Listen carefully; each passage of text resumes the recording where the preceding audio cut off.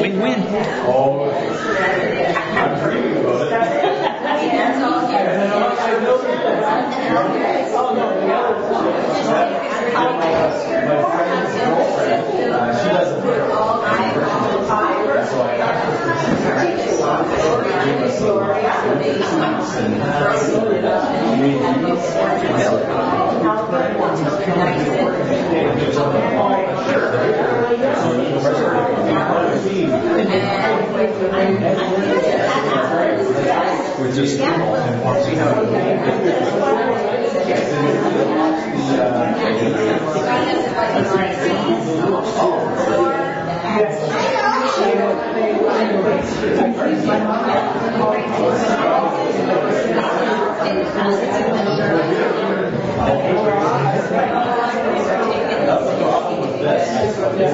And when this is going, is this on?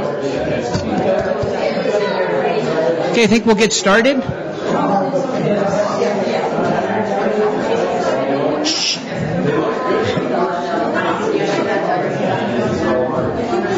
Okay, I think we'll get started. I'd like to welcome everybody to our services this morning, and a special welcome to those who may be listening online.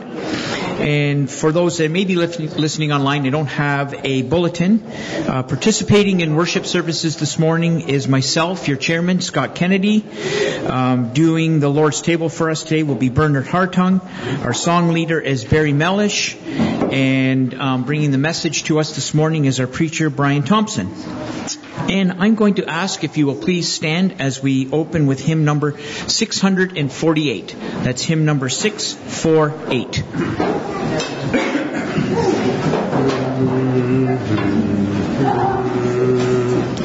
Stand up for Jesus, ye soldiers of the cross. Lift high his royal banner, it must not suffer loss. From victory unto victory, his army shall he lead, till every foe is vanquished, and Christ is Lord indeed. Stand up for Jesus, the trumpet call obey, for to the mighty conflict in this his glorious day. They that are men now serve him against unnumbered foes. Let courage rise with danger, and strength to strength oppose. Stand up for Jesus, stand in his strength alone. The arm of flesh will fail you, ye dare not trust your own. Put on the gospel armor, and watching unto prayer, where duty calls or danger, be never wanting there. Stand up for Jesus, the strife will not be long. This day the noise of battle, the next the victor's song. To him that overcometh, a crown of life shall be. He with the King of glory shall reign eternally.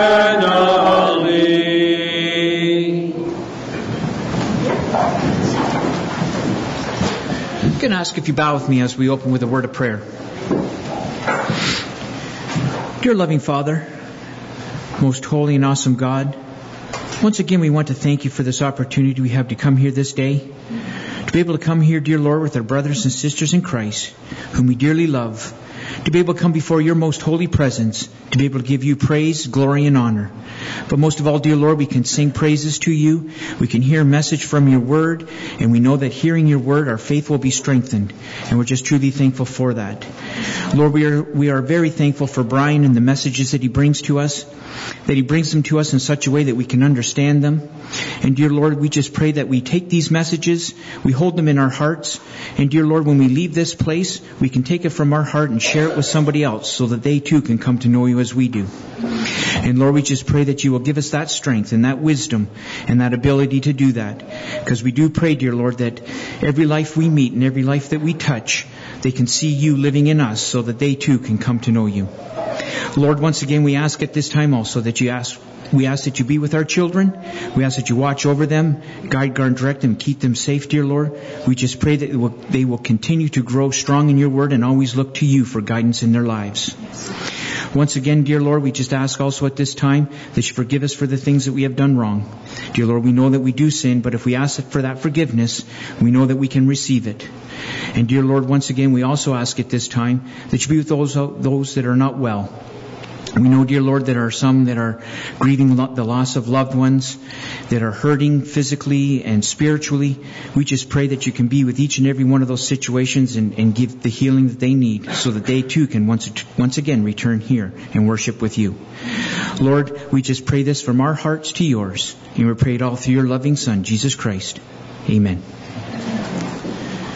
To help prepare our minds for the Lord's table, we're going to sing hymn number 286. That's hymn number 286. And I'll ask if you stand again, please, as we sing.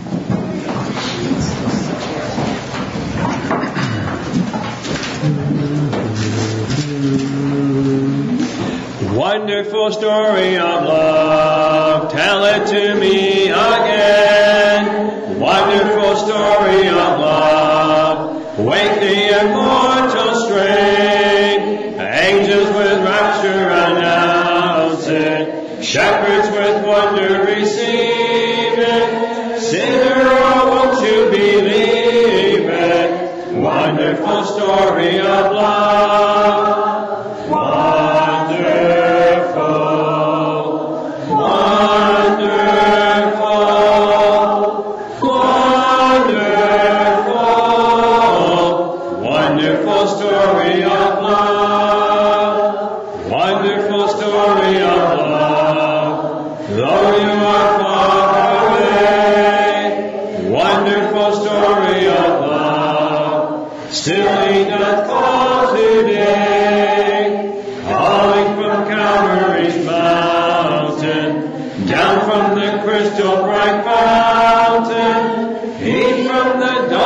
Creation, wonderful story of love, wonderful, wonderful, wonderful, wonderful story of love, wonderful story of love. Jesus provides our rest. Wonderful story of love, for all the pure and blessed, rest in those mansions above us, with those who've gone on before us, singing the rapturous chorus. Wonderful story of love,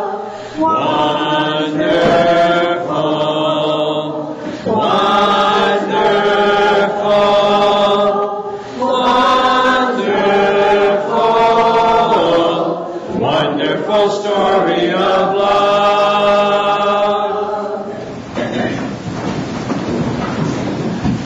And now call on Bernard to bring his thoughts around the Lord's table.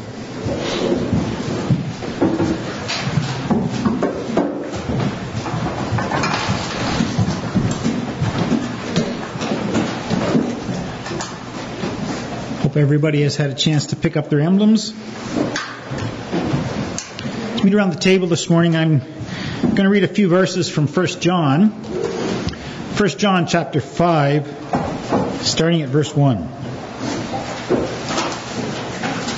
Everyone who believes that Jesus is the Christ is born of God, and everyone who loves the Father loves his child as well. This is how we know that we love the children of God, by loving God and carrying out his commands. This is love for God, to obey his commands. And his commands are not burdensome, for everyone born of God overcomes the world. This is the victory that has overcome the world, even our faith. Who is it that overcomes the world? Only he who believes that Jesus is the Son of God. This is the one who came by water and blood, Jesus Christ. He did not come by water only, but by water and blood. And it is the Spirit who testifies, because the Spirit is the truth. For there are three that testify, the Spirit, the water, and the blood. And these three are in agreement. We accept man's testimony, but God's testimony is greater, because it is the testimony of God, which he has given about his Son. Anyone who believes in the Son of God has this testimony in his heart. Anyone who does not believe God has made him out to be a liar, because he has not believed the testimony God has given about his Son. And this is the testimony. God has given us eternal life, and this life is in his Son. He who has the Son has life. He who does not have the Son of God does not have life. I write these things to you who believe in the name of the Son of God, so that you may know that you have eternal life. Here the writer is reminding us that if we believe, we are sons of God. We need to love each other if we say we love God. And to love God is to obey his commands. And his commands are not burdensome. We're able to carry them out. And it's through God and through our love in God that we have overcome the world. And how do we overcome that? By our faith in God. We must believe in Jesus because he is the Son of God. And we have the three that testify: the water, the blood, the Spirit. And the Spirit is the truth. Through Jesus, we have eternal life. And we can know and be assured that we have this eternal life through him if we continue to believe and continue to love him and do as he's asked us. So each first day of the week we meet around this table to remind us that Jesus went to the cross on our behalf because he knew we couldn't pay the price for our own salvation. He loved us that much that he was willing to give up his life in order for us to have eternal life. So each first day of the week we partake of these emblems: the bread to remind us of his body that went to the cross, the fruit of the vine to remind us that his blood was shed for us. This time we're going to offer a blessing for the bread. Our loving Heavenly Father, we ask you now to bless this bread as it represents your Son's body. Father, we're so thankful that you loved us so much that you sent your Son, that your Son loved us so much that he went to the cross on our behalf. Father, we ask now as we partake of this bread that we can be mindful of that great sacrifice, but also that great love that was shown for us. And Father, help us to have that same love in our lives for one another. And it's through your Son's name we pray. Amen.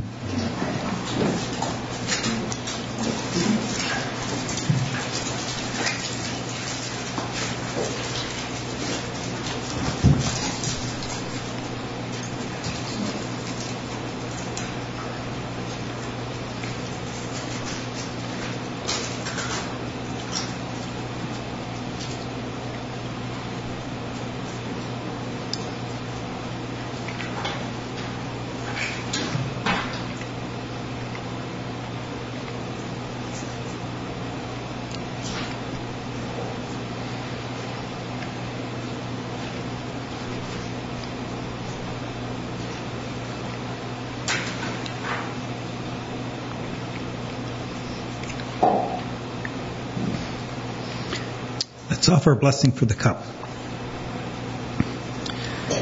Loving Heavenly Father, we ask you now to bless this cup as it represents your Son's blood. the blood that was shed on the cross to wash away our sins, to wipe that slate clean, to make them as if they've never happened. And Father, we're so thankful for this, and we ask that as we live our daily lives that we can be mindful of that great sacrifice and what it costs for us to have this hope and assurance. Father, we ask that as we go about our daily tasks that we can be mindful of this, and Father, help us to think of you as we make decisions and we enter into situations, that we can make the right choices and always want to follow that example of your Son as he showed us how it is that he wants us to live. And it's through his name we pray. Amen.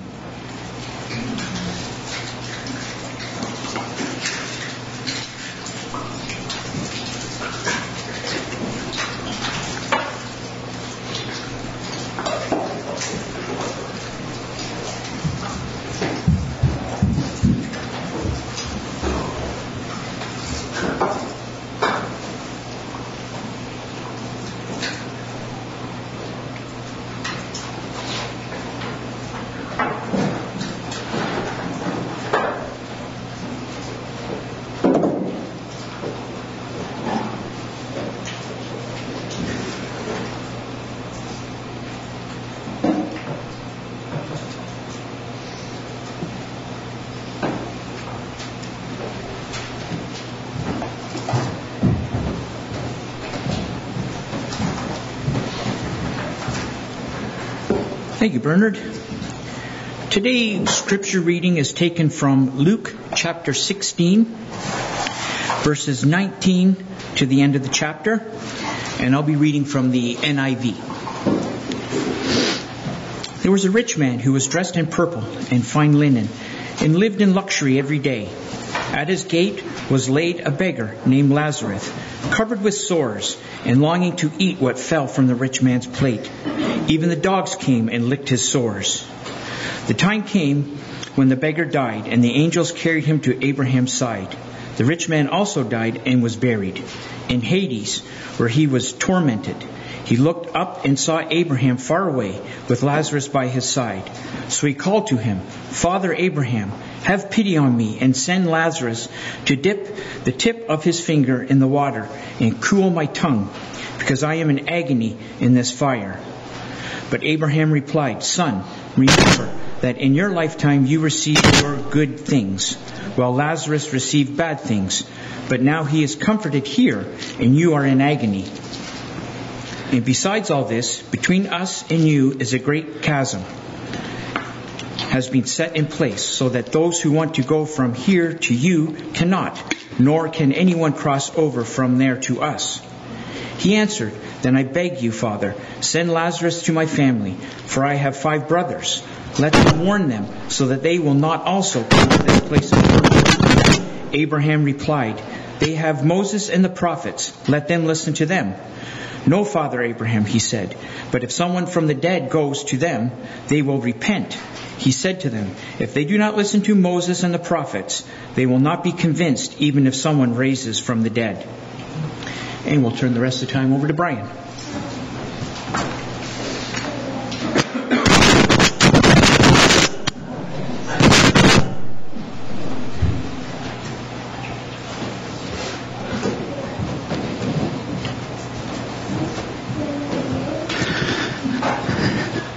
Thank you for that introduction. A little staticky, eh?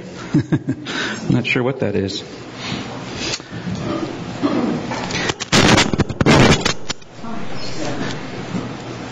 Every time I put it in my pocket,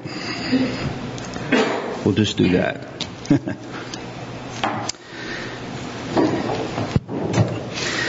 Okay. It's good to see everybody. We have a lot of people here. We have lots of kids. Makes an old man like me feel a little younger today. Thank you very much. Not only that, but have you noticed the spring in the air? Yeah, one of our older members said, "I just feel like spring." I won't let you know that Al said that, but yeah, and I got spring in my legs, and a lot more birds are singing, and it's getting on to the middle of March, so I'm getting a lot more excited. Anyways, for those who are watching online, we always enjoy you taking the time to join with us. It's a great blessing to be able to have our services live streamed, and you can watch it from home. Sometimes you're not maybe feeling so well, and you can do it that way, or at other times you just may be visiting and checking us out. So we're glad that you've done that, and hope you'll continue to do that. And others have decided to come be with us again, and we really, really appreciate your company. Hate to center you out, but it really gives us all a boost when you have decided to be with us. Your presence is certainly an encouragement to us.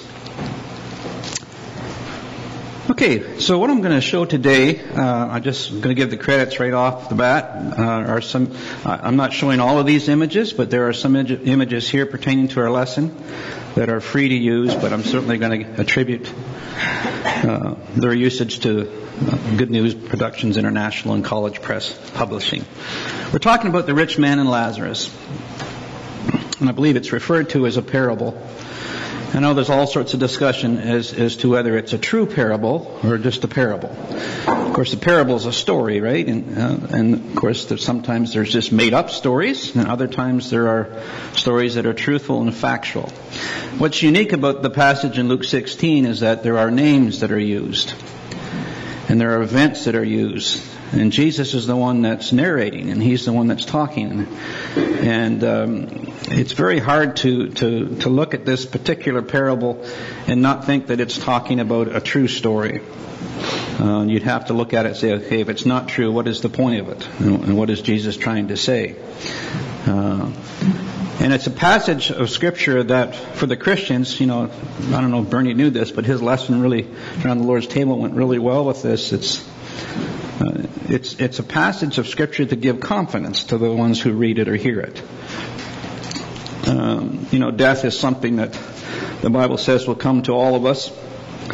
And it's nice to be able to leave this life with confidence, not in our own efforts, but in the efforts of Jesus and what He says to us, and how that we can know that through Him and through God's blessings and grace, we can have a home prepared for us in heaven. It's all because of the Lord that we can go to heaven. But at the same time, we just don't sit back and do nothing and just live our life the way that we want to. So this is a good passage of Scripture that will help us with that. Are you ready? Got some pictures for the young ones too, so they'll be studying this real good. Maybe you can tell your parents when you get home what the lesson's all about. There was a certain rich man. How many of you want to be rich? It's okay. It's not wrong to be rich. How many of you want to have your riches have you? There's a difference, eh? The Bible talks about people that were good and godly people, and they were rich. Job was one, Abraham was one, and Joseph of Arimathea was one. And they were very, very godly men. So to be rich doesn't mean that you're a bad person, because you can do great good things with your riches. Anyways, Jesus focuses in on two people, a certain rich man. And please don't take from this passage that if you eat chicken or drumsticks like this guy does, that you're a bad person. But anyways, it depicts a man that's just having a heyday. I mean, he's got everything at his disposal.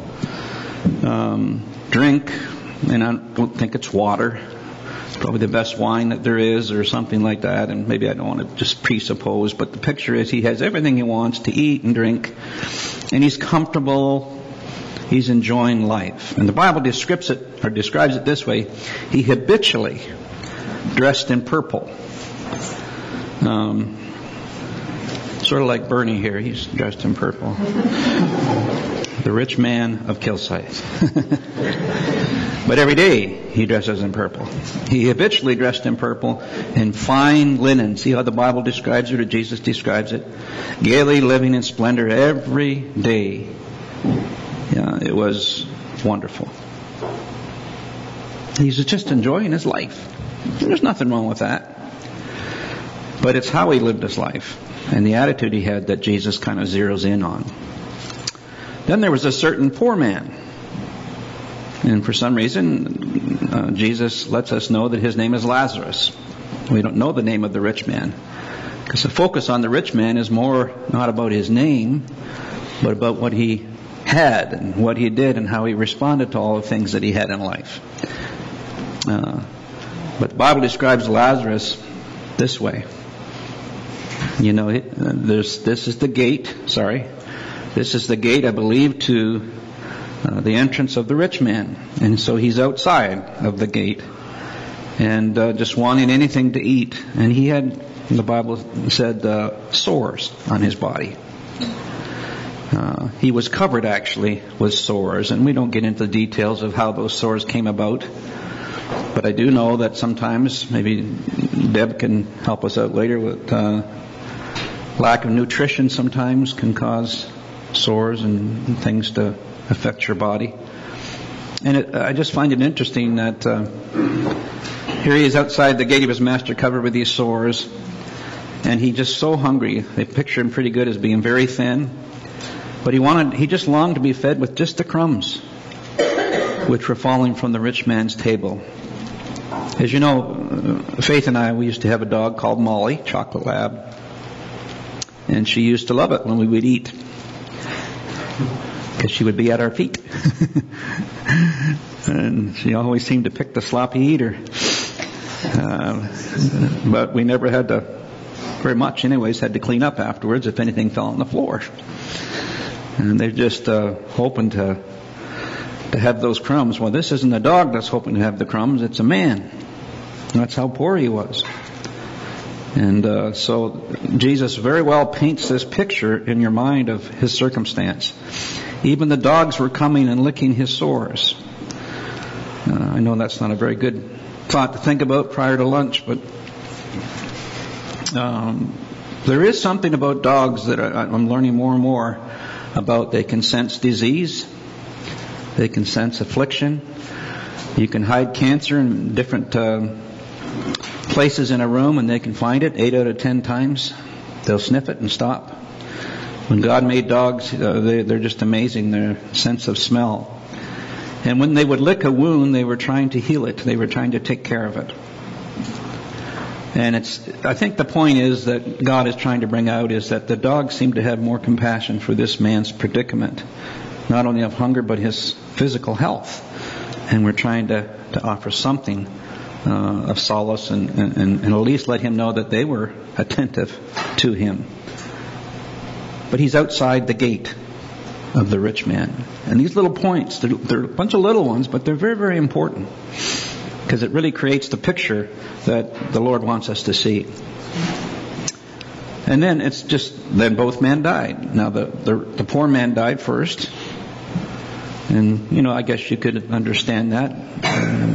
Lacking nutrition, sores that would get infected, and on it would go. So they both died. Poor man first, but the rich man still living, and then he dies. But it's kind of interesting how the text, Jesus describes the deaths, the aftermath of the deaths.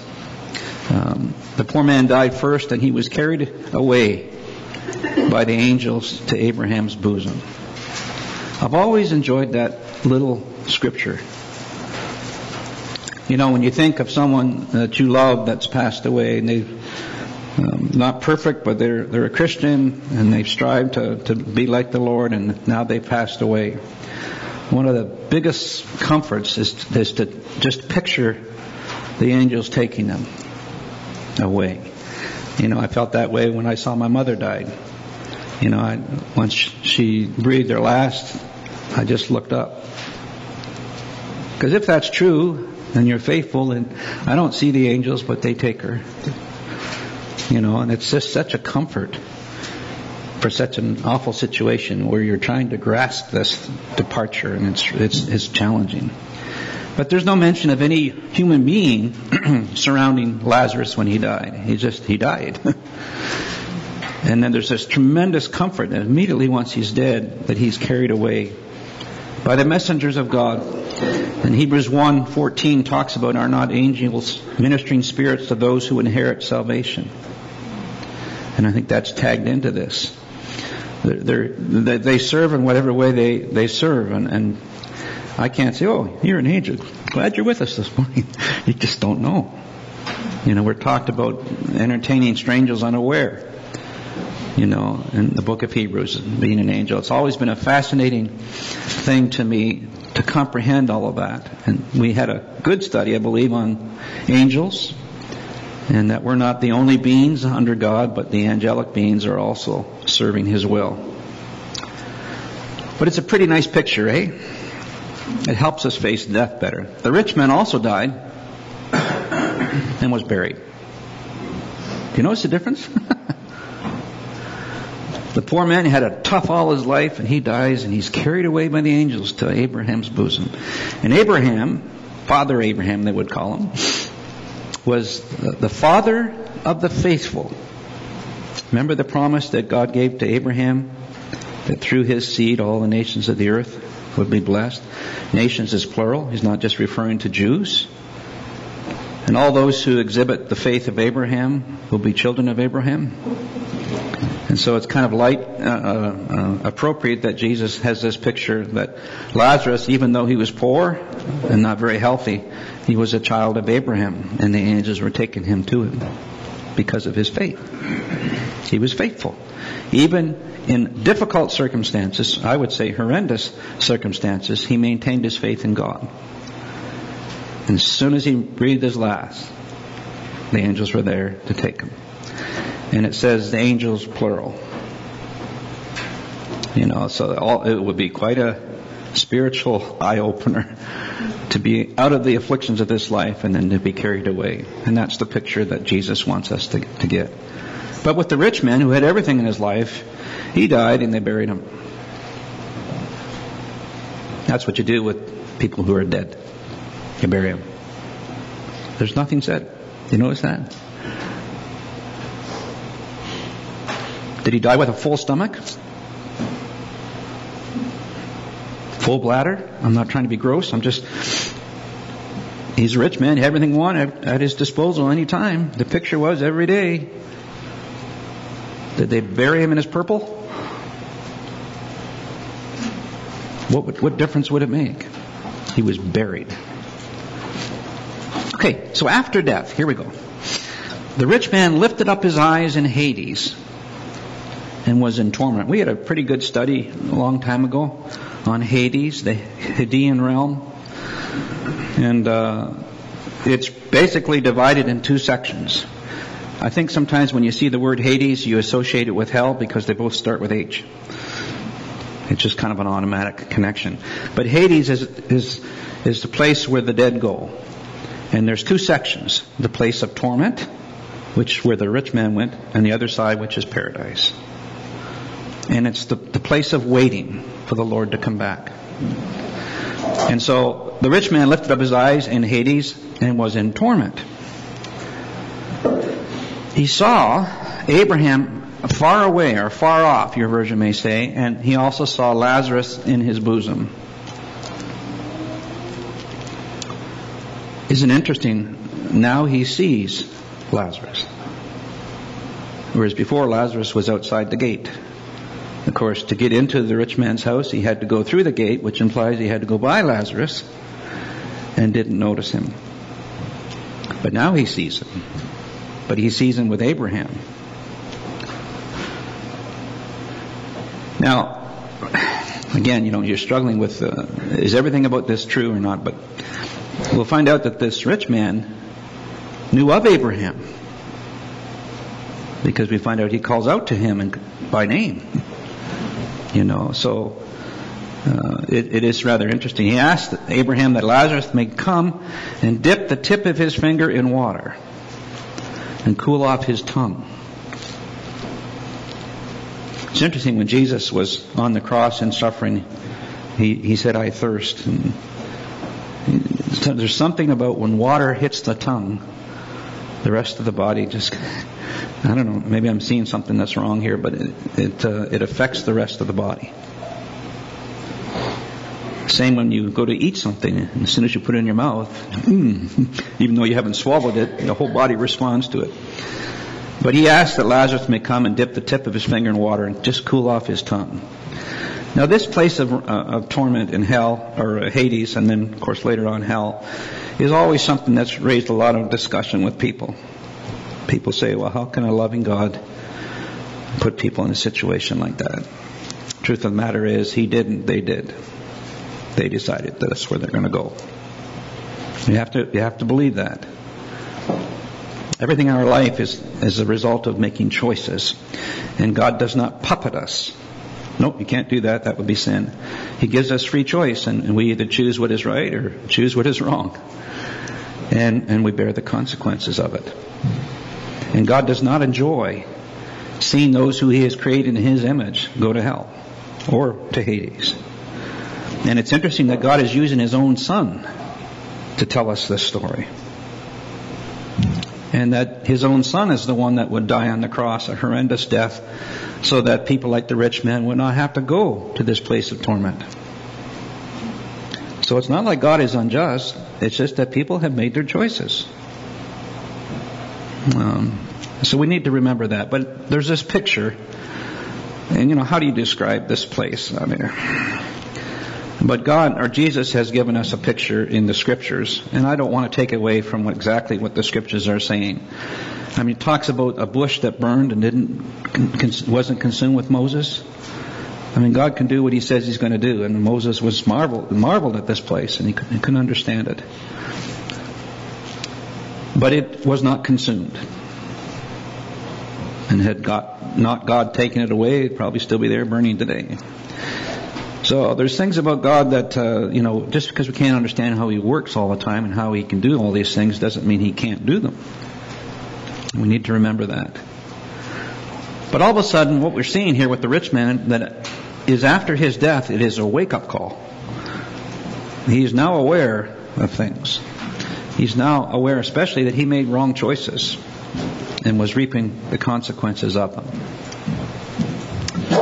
Abraham and the rich man have a chat in Hades. And it's kind of interesting that the Lord brings this out.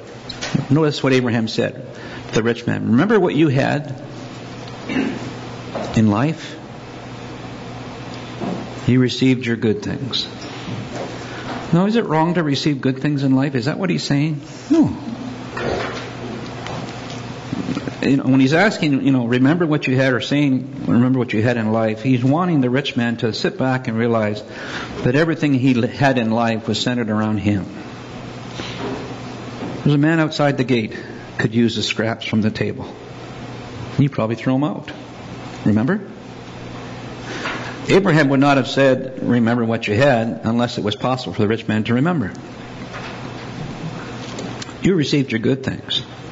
Then he says, remember what Lazarus had in his life? Bad things. Obviously, he wouldn't have said that concerning Lazarus unless the rich man knew that he was in need and had willfully ignored his needs. The word remember is really, really important in the Scriptures. One of the greatest downfalls with the Israelites, so that only Joshua and Caleb entered the promised land of the original, was that they would forget. They would forget to obey and do the things that God wanted them to do. They would forget to teach the things of God to their children from generation to generation. And so we're always reminded to take the time to remember. And that's why the first day of the week, as Jesus commanded, do this in remembrance of me around the table. And it's interesting that when you sincerely remember the Lord, it can help you with the sin that you've dealt with that week and give you the motivation to be better the next week, and also be an encouragement to others. So Abraham said now to the rich man, now Lazarus is being comforted. Now he is being comforted, implying he wasn't as long as he was outside your gate. But he's being comforted because he's here with me. I am, as God said, the father of the faithful. He was faithful. Now there's a switch here. You are in agony. There's no dogs here to lick your wounds. Besides, he says, between us, this is always a marvel to me, between us and you there's this great chasm fixed in order that no one may cross over, either from us to you or you to us. I don't know if he's saying that the people like Lazarus their mind is being tormented because of the suffering of those they know they can see afar off. I'm just thinking what he's saying is there's no way that once you die, there's no way things can change. He is in comfort, you are in agony. You both made choices. And once you die, you can't change those choices. You can't send money to the church to help somebody's sins be forgiven. Money is a materialistic thing of no value before God. The blood of His Son is the most valuable commodity in this world. And only His blood can cleanse the sins of people. And I love that word, besides. There's this great chasm fixed. And so, the rich man realizes his situation, So he knows he can't get out of that situation. So what do you think? You think about your family. So we don't realize this in the beginning, but he had 5 brothers. And so when he lived his rich life, gaily every day in splendor, he spent a lot of it with his brothers. And had a good time. And there's nothing wrong with that, but not to the neglect of others. 5 brothers, the Bible designates. And you get close. Your family, right? You get close to your family. So his first evaluation of his situation is, I'm not going to get out of here. And my brothers are no different than me. They're going to come here too.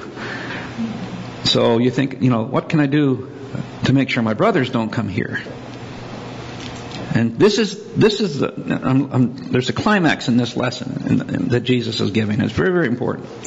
He begged Abraham to send Lazarus back to his father's house. Lazarus is dead, and all of a sudden Lazarus is there at the gate.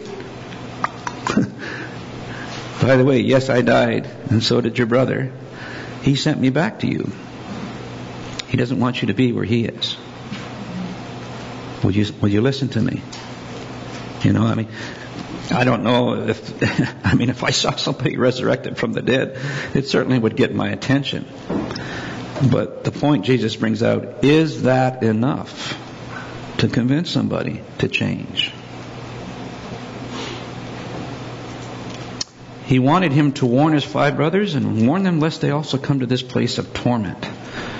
Okay? That's the question. So, interesting answer. The best warning is not from a sign, but from the Word of God. The Word of God that you've got in front of you, there's nothing in this world more valuable than that. Nothing. I keep seeing how many billionaires there are. I saw something yesterday on the computer that says, the richest woman in the world. And they're billionaires, and they're smiling. Again, it's not wrong to have $1 billion as long as it doesn't have you, right? But is that what it's all about? Is that what real value should be focused on? Is money? Well, the rich man is asking for a sign. And that will convince his brothers. No, it won't. See, they had Moses, they had the prophets. Now, they didn't have the New Testament. We're the New Testament. But at the time of this writing, they had Moses and the prophets. And those prophets will go out and proclaim the Word of God.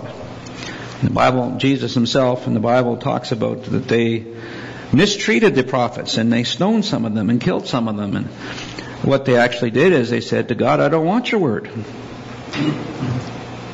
You can get to a point in life where you feel very comfortable. You've worked very hard and you are where you are because of you.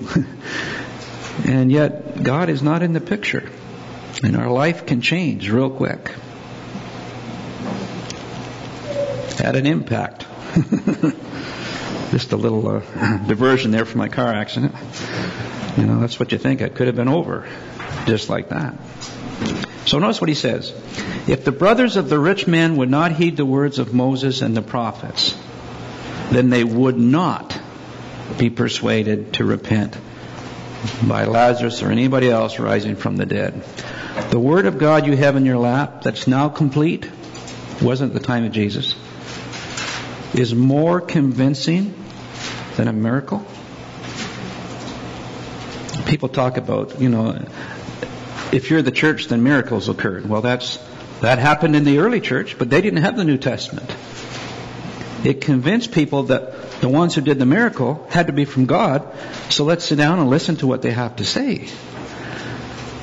That's what it's all about. But once the New Testament came in fully, as we have it, Matthew, Mark, Luke, John, and so forth, because of the value of the Word of God being more important and valuable than a miracle, miracles ceased. And there's a lot of discrepancy about that. We're praying for a miracle. Why don't you just pray? The answer to a prayer, in a lot of ways, is more powerful than a miracle when it was properly used. All those things were to convince people that the ones who did that were from God and that they should listen to the message that they had to say. Okay. So why do people prefer a sign from God rather than just believe in His Word?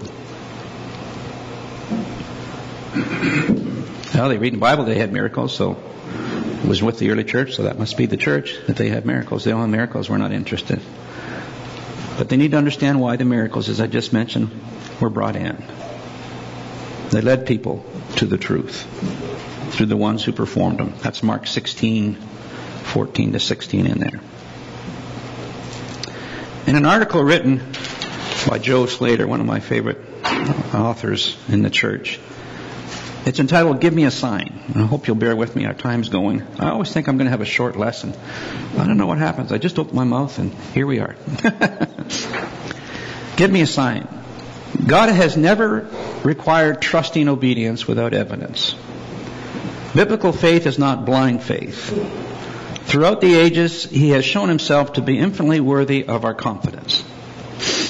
In ancient times, He used signs or miracles to confirm His word. That's Mark 16, 14 to 16.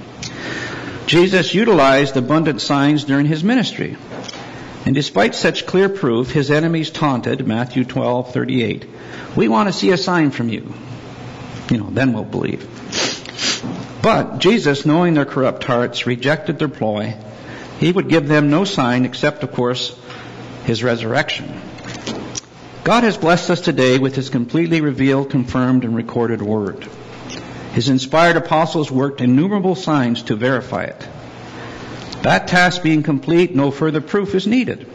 Supernatural gifts, as they were, a blessing from God back then, right? Therefore have ceased, 1 Corinthians 13, 8 to 10. They had their purpose and had their place in the early church. But now the Word of God, which is, by the way, the power of God, Romans 1:16, the gospel is the power of God, is now in existence. Nevertheless, many, even today, clamor for a sign. A difficult decision confronts us. Give me a sign, Lord. We want to know what the future holds. Lord, send me a sign. More often than not, modern sign seekers assume their subjective feelings are signs from God. That's a very important point.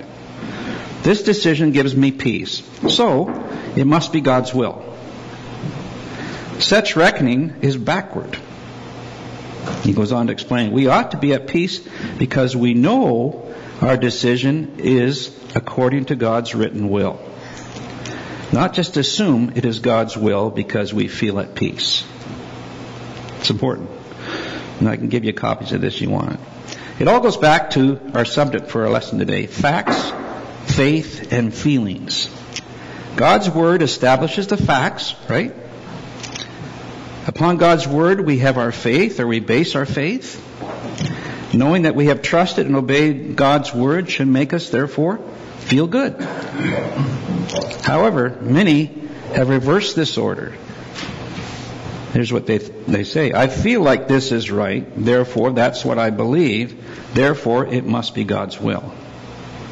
I found that interesting. We have God's confirmed will. We need no signs. We need no signs. I just found it interesting because it kind of deals with what's going on here. Send Lazarus back. That'll be a sign that they need to make changes in their life. No, they have Moses and they have the Word of God, Jesus says. The Word of God is what they need from Moses and the prophets, not Lazarus coming back from the dead. So why desire a sign over the Word of God? Just some thoughts. To know what God expects of us requires an effort on our part. We have to stop what we're doing. We have to take the time. We have to open the Bible, and we have to begin to study. We live in a society that's centered around me. It's a me society, what I want. And it's very hard to get people to say, no, it's not about what you want, it's about what you need. And you need to take the time to stop what you're doing and open God's Word. One has to study, one has to research, one has to take the time, etc. We shouldn't have any problems understanding this, because when you go to university for a degree, you have perfect comprehension of what this is. You know that when you go there, you're going to have to really study if you want to get a degree. No problem with that. But when it comes to church, to understanding God's will, that's another thing for many people. People want a quick answer to everything. Everything they question in the Bible. If they value God's Word as treasure, and that goes back, I believe, to Proverbs chapter 2, you're never going to discover treasure unless you seek for her. Now, in that context, it's about wisdom. If you want wisdom, you have to seek for her as if she was hidden treasure. She's there, she's out there, but you have to make an effort to get it, to receive it. It's not a 30-second drive-through. It's not the church's fault if you don't get wisdom when you come. I didn't like the sermon. You never study any other time. You just expect the preacher, the teacher to do it all for you. It's never going to work that way. You have to have a value for God's Word. And if we have that, like it's treasure, then they would be willing to search for her no matter how long or hard it took just to find her. We used to have a thing with our kids where we had treasure hunts. Oh man, they loved it. And the best part, Faith, was to make up the clues. And we used to have it outside, you know. And the older kids were a little smarter than the younger kids, and they'd say, I know where it was. And Curtis, with his long legs, my son, would take off.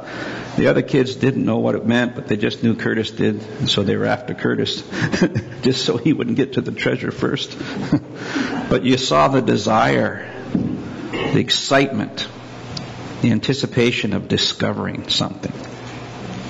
They think of a sign from God as being more authentic and valid than his actual words. Yet according to John 12:48, we're going to be judged by the words of Jesus on the last day. The book will be open. Signs aren't going to be brought forward. The books are going to be opened. The book, whatever Jesus said, will be discussed. What he's even saying today in this parable will be discussed. Okay. Facts, faith, and feelings. We've got to close this out. According to Romans 10:17, faith comes from hearing. And hearing the words of Jesus. I want to have faith. I know the faith of others can stimulate whatever faith we have. But the real source of it, can I say the nutrition of it, comes from digesting the Word of God. It doesn't come from what we feel is right, but from what we know is right. From what God has defined as being right, not me. You know, a lot of things feel right, but in the end you say, that was kind of a foolish decision. I shouldn't have gone with my gut feeling. But sometimes that's that little phrase, go with your gut feeling. What if your gut feeling's wrong? Go with the flow. You don't wish for that when you're going to Niagara Falls. You know, you need to know that where you're going is right, because God has defined it as being right. And then whenever we do what God teaches us as being right, then and only then can we feel good and be pleasing in His sight. I have a real difficult time sometimes trusting my feelings. I'm just not sure. But with God, on Bernie's lesson, you know, that confidence comes because of the Word of God. It's just, do I have enough faith to live my life and make my stand on what God says? Or do I want to take the wheel of my life and steer it? Or do I let go and let God take it?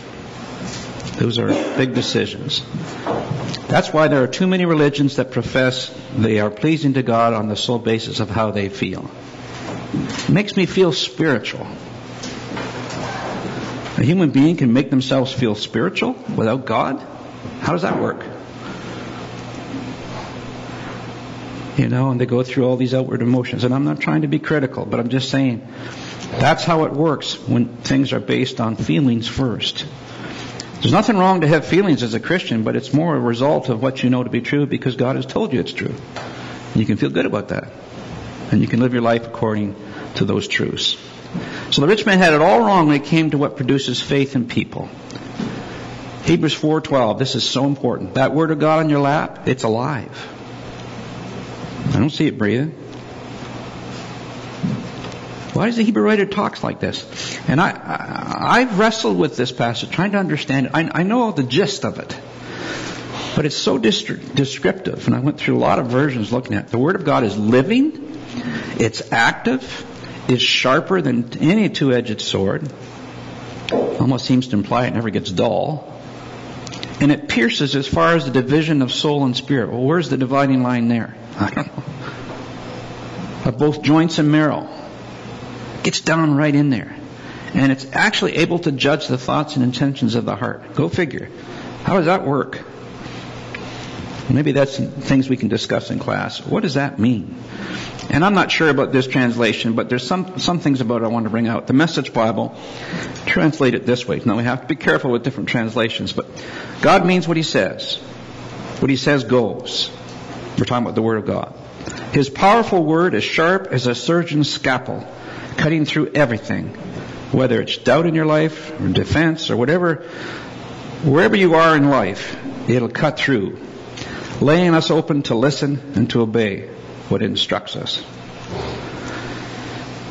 We can discuss that later on. I don't want to take away from what God's saying in His Word, but sometimes I just find Hebrews 4:12 a little hard to pinpoint exactly what that's talking about, other than just the Word of God is just not a book. It exposes you for who you truly are, lays you right open, and then invites you to come and follow what it says, so you can come to a real good relationship with God. So is the rich man the only one that has it all wrong?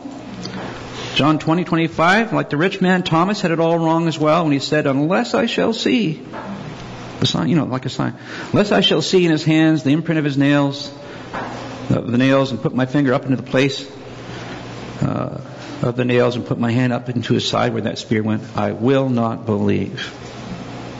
Show me a sign and I'll believe. But I won't believe otherwise. So many people today are much like Thomas, in that they refuse to believe the words that Jesus has given us simply because they have not seen the resurrected Lord. Your whole life, when you think about it as a Christian, is based on that book, the Bible, and what it says. Abraham, the father of the faithful, makes it quite clear that unless our faith is solely based upon the Word of God, then no miracle will be able to sustain that faith for any length of time. Miracle's exciting, but it became a miracle show time. People were following Jesus just to see a miracle. They weren't interested in what He had to say. They weren't interested that He was the Son of God. But the Word of God sustains us each day of our lives. That's why it's so much more powerful.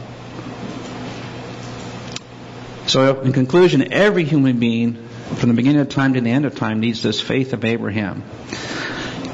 Romans 4 is one of my favorite passages, 20 to 22. Yet with respect to the promise of God, Abraham did not waver in unbelief, but he actually grew strong in faith, giving glory to God and being fully assured that what God had promised. God said it, I believe it. Let's move on. That was Abraham. He was able also to perform. And God had promised that through his seed all the nations of the earth were blessed. I believe he waited for this promise to be fulfilled for 25 years. And in that time he did not waver once in unbelief. Therefore also, because of that faith of his, it was reckoned to him as righteousness. He is indeed the father of the faithful. He's even willing to offer up his own son just because God told him to. Just like God offered his own son for us. That's why he's put in that pinnacle of having the kind of faith that all people need to have. Without faith, it is impossible to please the Lord God. Faith comes from hearing, not seeing, not feeling, but by the word of Jesus. If we profess to be faithful children of Abraham, then we need to be in that word of God. We need to be in it.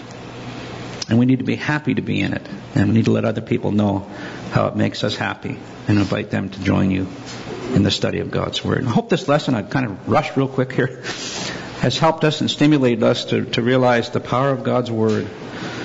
We say, this person won't respond to it.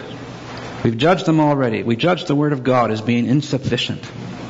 Since it's living and active and able to do all these things, you give the Word of God to somebody and leave it with them. And God, who is the wonder of all creation, He wasn't creative, but He has all power, is able to take that Word and get right in that heart of that person and lay them bare and then make a change. Isn't that wonderful to have that Word?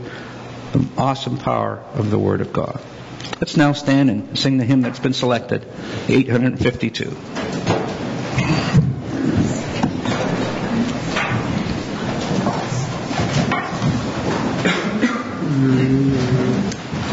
When the trumpet of the Lord shall sound, and time shall be no more, and the morning breaks eternal, bright and fair. When the saved others shall gather over on the other shore, and the roll is called up yonder, I'll be there. When the roll is called up yonder, when the roll is called up yonder, when the roll is called up yonder, when the roll is called up yonder, I'll be there. On the bright and cloudless morning, when the dead in Christ shall rise, and the glory of His resurrection share, when His chosen ones shall gather to the home beyond the skies, when the roll is called up yonder, I'll be there. When the roll is called up yonder, when the roll is called up yonder, when the roll is called up yonder, when the roll is called up yonder, I'll be there. Let us labor for the Master from the dawn till setting sun. Let us talk of all His wonders, love, and care. Then when all of life is over and our work on earth is done, and the roll is called up yonder, I'll be there. When the roll is called up yonder, when the roll is called up yonder, when the roll is called up yonder, when the roll is called up yonder, I'll be there.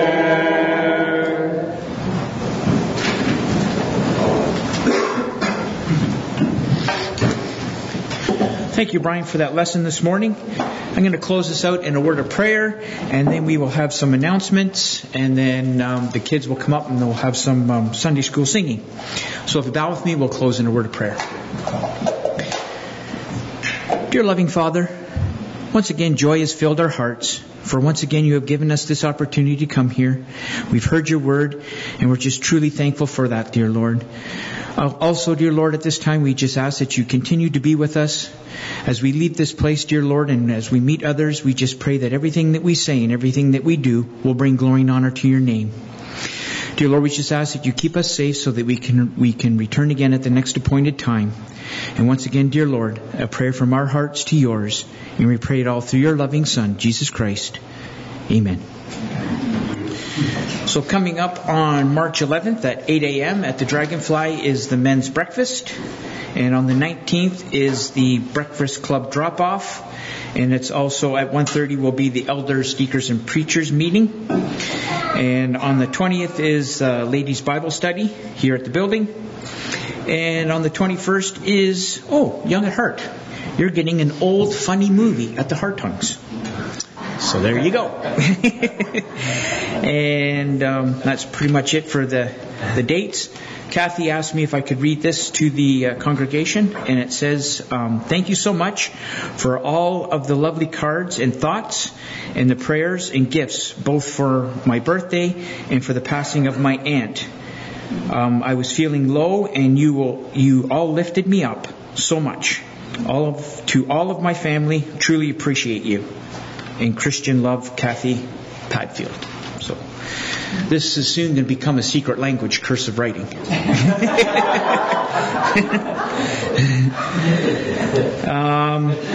That's it for me. Does anybody else have any other announcements? Just Brian?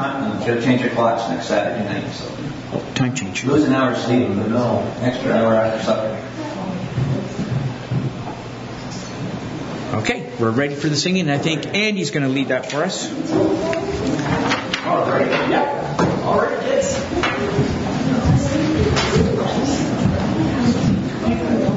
Come on up. We got a good little group of kids today. Hello, Karen. How you doing?